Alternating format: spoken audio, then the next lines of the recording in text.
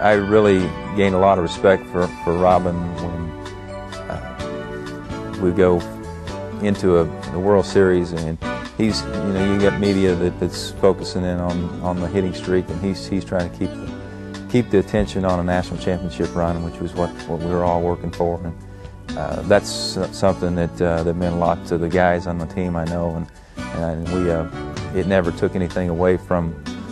He never took anything away from what we were trying to accomplish on the field, and at the same time, he accomplished his goals. And the hitting streak is something I don't think will ever be come close to. I think 56 games hitting streak in the big leagues is almost immortal, in my opinion. I think 58-game hitting streak in college is something that will be a very long time before someone puts together something like that. Truly one of the greatest collegiate baseball players of all time, Robin Ventura finished third in Baseball America's Player of the Century poll for college baseball. Ventura still holds college baseball's hitting streak record at 58 games, while boasting a .428 career batting average at OSU. In 1986, Ventura was named Freshman of the Year by Baseball America, as well as All-American and First Team All-Big Eight.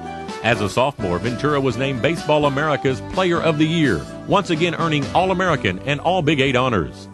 Ventura was named All-American his junior season and received the Golden Spikes Award as the best player in college baseball, and was named the Player of the Decade, as well as the starting third baseman on the all-time team.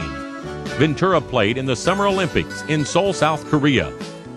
Ventura won 5 Gold Gloves while playing for the Chicago White Sox.